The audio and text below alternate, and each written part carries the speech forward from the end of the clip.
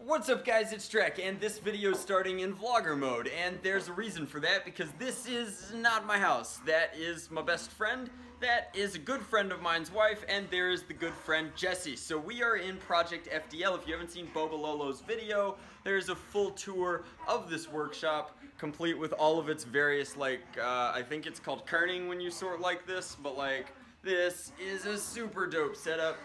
Jesse went ahead and laid out a station for me because we are on our way to Scotland. We're going to Edinburgh, something or other. Anyway, so we're on our way to Scotland, and they decided that it would be super appropriate if we had Team FDL, which means that everybody has to use an FDL. However, I do not own an FDL, so I have to make my own FDL. Let's go. So we are about to leave for Scotland. It is this evening. This is Jake of the SENC. Jake has a soup. What do you named this one, right? Yes, its name is Newt Newt. Alright, this is Newt Newt. The eyes rattle when the flywheels move. Anyway, Newt Newt has Michelle 2.0s in it, and Jake came all the way over here to Project FDL so that he could get a 4S lipo for it. Alright, it's better to burn out than fade away. Dun, dun, dun, dun, dun, yeah!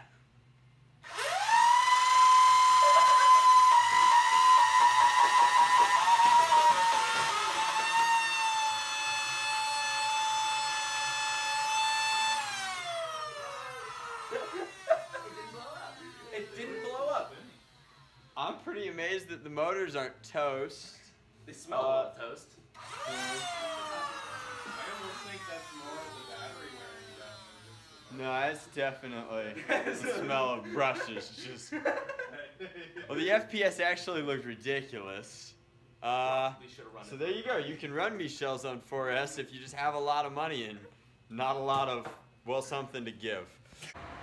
What's up guys, it is a bright and sunny Thanksgiving in Atlanta, and it's already cold here, which means it's going to be way colder in Scotland. Check out that, that's some cinematic lens flare right there, iPhone, and we got like the hair halo going on in the background, fresh out of the Anyway, alright, so we're actually going to tilt for proper lighting, but you want to know what an abandoned MARTA train looks like? Try traveling on Thanksgiving.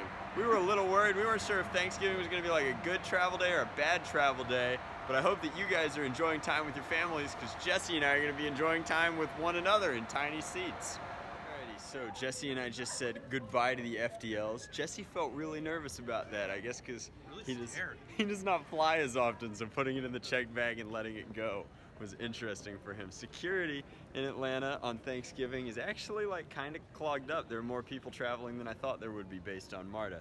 However, he pointed out a fun fact.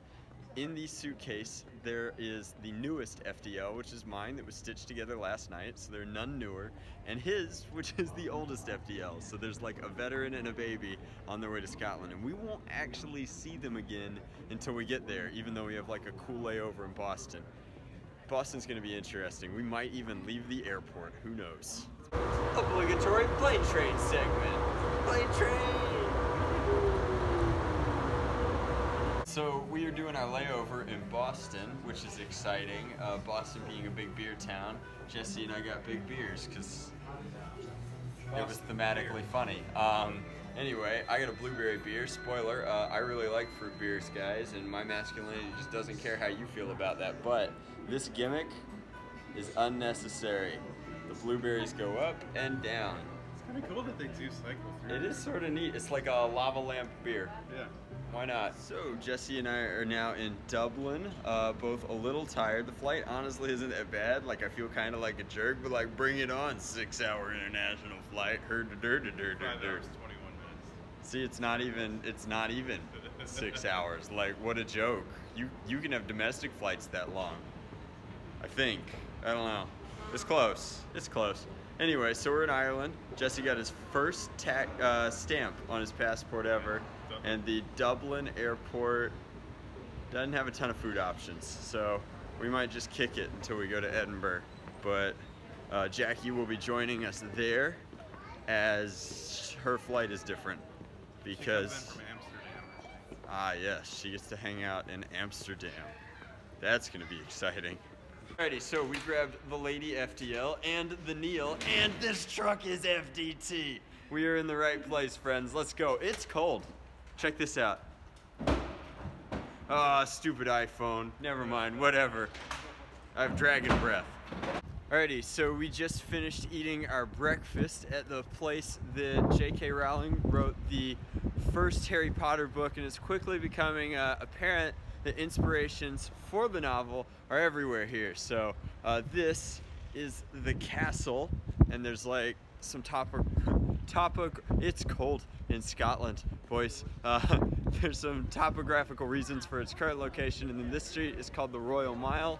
You can tell it goes like all the way down there, and there's like lots of little knocks and twists and turns, which makes a ton of sense, like Hogsmeade style. Like, I'm a Potterhead, guys. I could go on and on, but like ultimately, like, I've been doing a ton of traveling in Singapore and in like Hong Kong and stuff recently, and those are all very, very new cities. Jackie's so cute. She thinks I don't watch my own screen.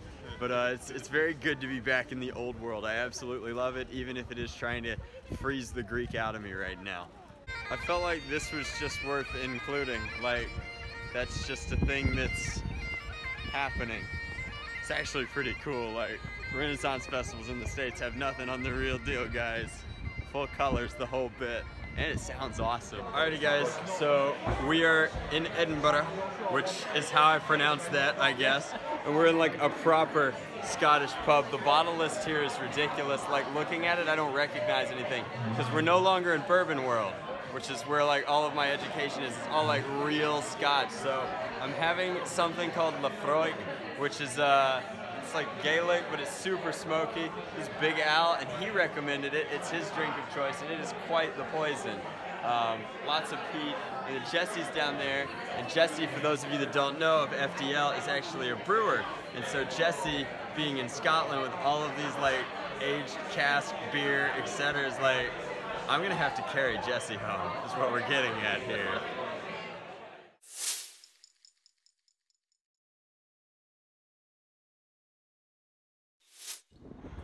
It's too cold to run. It's way too cold to run. Whew. Mistake. Good morning, Scotland. I should have actually towel dried my hair. Normally I air dry my hair. It's cold in Scotland, as evidenced by that run. Woo. Run I shouldn't have taken. Also, talking really fast is unfortunate here. Anyway, we are starting our day over at Greyfriars, which is like this church over here. And there's like a historic cemetery around, which is what all of these various bits and bobs is. But it's like actually gorgeous here. And there's no snow yet. They must have known I was coming, so they held off on it. But I can't wait to eat at Greyfriars Bobby. Greyfriars Bobby. Anyway, there's this really adorable dog statue outside of it, but the rule is you can't touch his nose. So don't touch the nose. So this is the statue, and you're not supposed to touch the nose. And this is the girl who just touched the nose. Don't touch the nose. Such a simple rule. So here is the back of the Edinburgh Castle. Hopefully this is its good side. It doesn't mind me photographing it. And this is how you get the Ministry of Magic. I guess that's a function of go figure. Alrighty guys, so we are currently setting up for terminal infection. Here's Jesse and Jackie getting ready to be scientists. Here's Big Al and his super loyal crew of actual people he made. So he has a fun new toy to play with as well, which is very exciting. We've got obvious military, obvious scientist. So that's pretty funny. The props are just on point, guys. They're killer. Al made all of these, but like these are all our medic points, complete with palm prints, complete with shout outs for little Franksy. Excellent. Super duper stoked. Can't wait to get out there and actually start setting up the game and playing. We've got a quick fan meetup to do, but we have this entire staging area, and it's super legit, guys. Alrighty guys, so we're combining. It's a two bandana kind of day. We've got the End War bandana up here, and then this is the terminal infection buff down there. But you can see the mall is being shut down and transformed into our zombie wasteland. That's pretty exciting. And these guys all saw me filming and wanted to be a part of that. So I just kind of want to show you that like this event is going to be stellar. Oh my goodness. So in here is like a skate park, but there's tons of people. If I pop over and look through, lots of people setting up their loadouts. I can't figure out why like 2 or 3 of these hairs want to be on one side of the bandana. We got to switch it to the GoPro anyway very soon, but if we walk through here, like tons of parents, lots of kids, everybody's here for terminal infection. This was totally worth the 6-hour plane ride. I am stoked.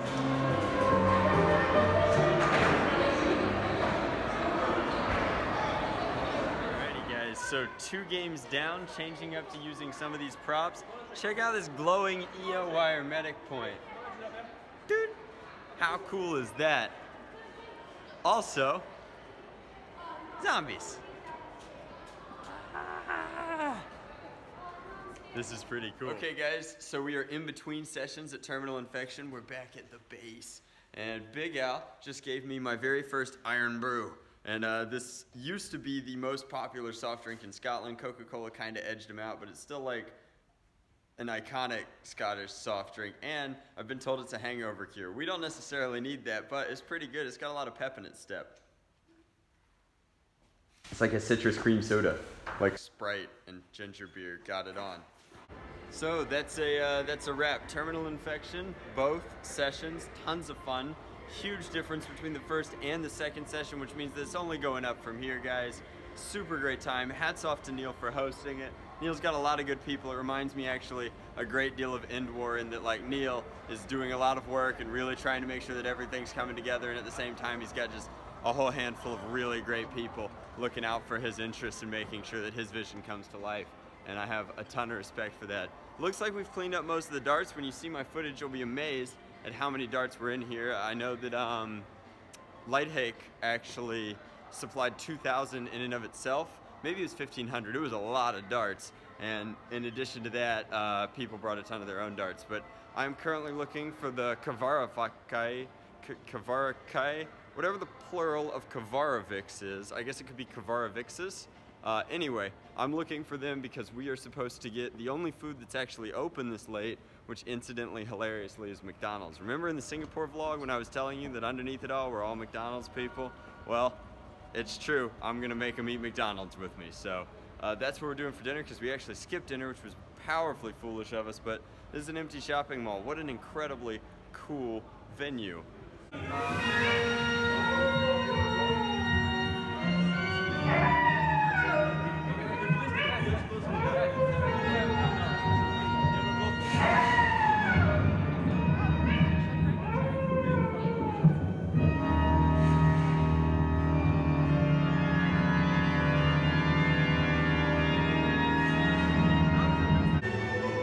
Scotland, there's a Frankenstein bar, and we decided to do that for a snack.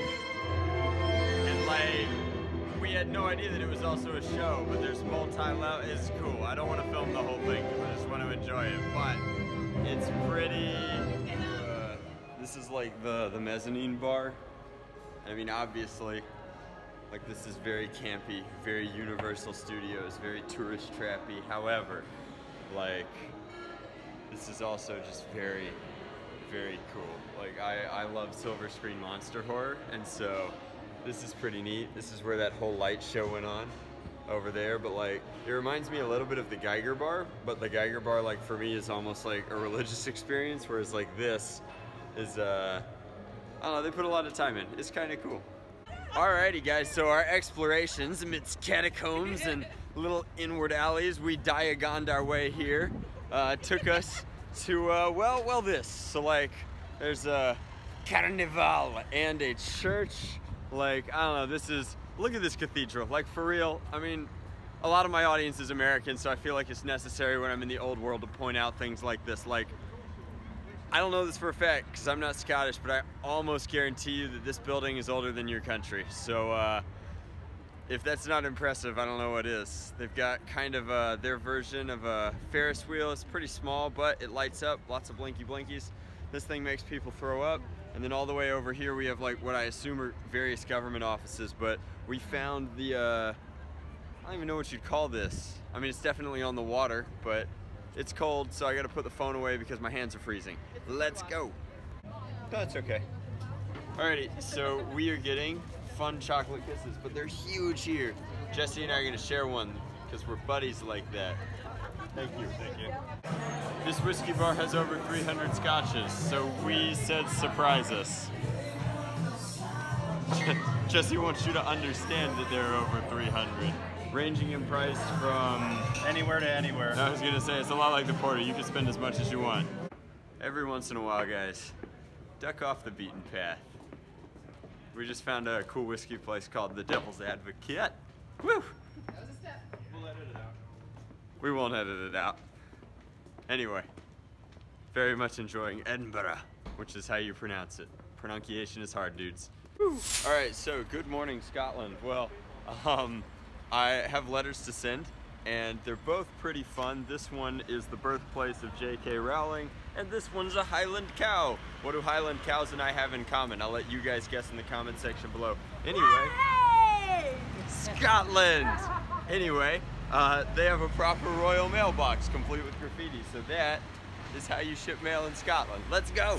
Alrighty guys, so this is what we're doing today. Today's kind of a free and easy day, but you can see Niels over there in the Foam Dart Thunder truck. Now we're gonna focus back on me. Wow, iPhone so snappy. So we're at Hybrid Brewing, which is Rab's brewery. He's one of these awesome UK Nerf dudes that have been working us around, and he's got a 10-barrel setup over here, split up into 8 and 2, which is really cool. Like, microbreweries are so neat, and he's been kind of walking us through his personal process, and it's quite exciting. But the most exciting thing is that unlike the States, where everybody's getting rid of these bourbon barrels constantly and everything can be barrel aged, here that's actually quite rare. So they're doing something pretty unique, and at some point we're gonna have to come back for this. So Rev has a single old cherry cask here that's been through quite the life cycle, but currently has a red ale in it, so that's going to be pretty exciting in a few years maybe, who knows. So it wouldn't have been a proper brewery tour if we hadn't come onto this machine and taken out an American ale. So I mean, like, obviously I'm old enough at 2 centuries, so drink responsibly, kids. Alrighty guys, so the bandana's back on because it is cold, so we're eating somewhere over here. We're gonna have a proper Scottish meal, but I just had to show you this bridge. This bridge is ancient, but look at how gorgeous it is over here on the river. Like, oh wow, we ought to just hop in and have a river run, eh?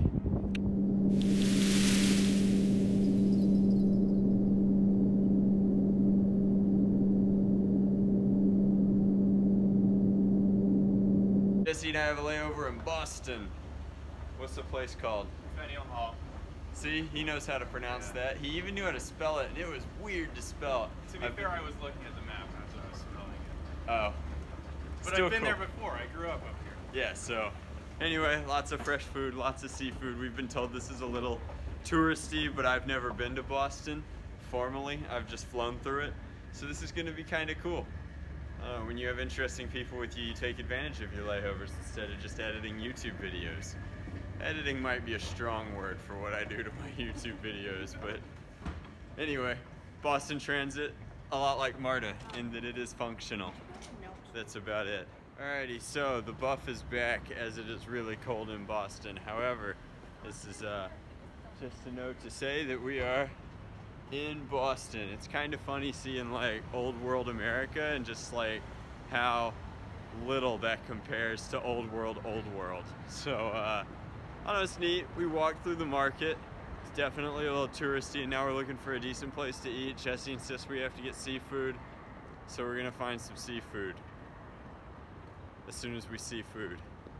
But